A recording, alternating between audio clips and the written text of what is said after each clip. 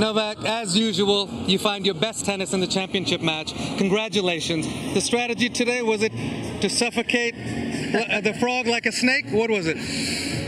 I mean, maybe. Obviously I wanted to dictate the play from the baseline, but it's not always easy against a player like Grigor, who is so talented and he has such a quick hands. He chips the returns, plays slices. He's comfortable defending, attacking, playing at the net. Great serve. I knew that obviously backhand is probably his weaker shot from back of the court, and I was trying to expose it, trying to attack it as much as I can. Kind of make him guess, make him uncomfortable. I think I did that. In important moments, I put an extra shot over the net, so to say. Serve was pretty good in important moments. When I needed to find a serve, I did find it.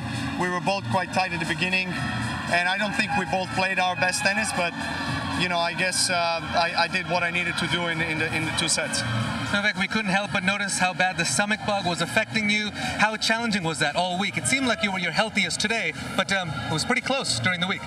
Yeah, I mean, I'm so grateful to be able to feel good today, because it's the best that I felt the last 7 days.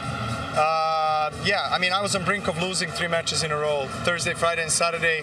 Every match I was closer to lose than to win, and just managed to find, I guess, extra strength, focus, and the right play to come back. And then today, probably the best that I felt on the court all week.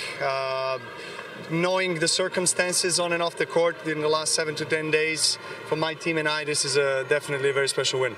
And Novak, just a little bit about the atmosphere here. You dealt with some boos, you dealt with some huge applause. It reminded me of my favorite Kobe commercial. Channel the villain, unleash the hero. Yeah. What did it feel like out there for you? Well, I guess you have to adapt to the different situations and circumstances that are present.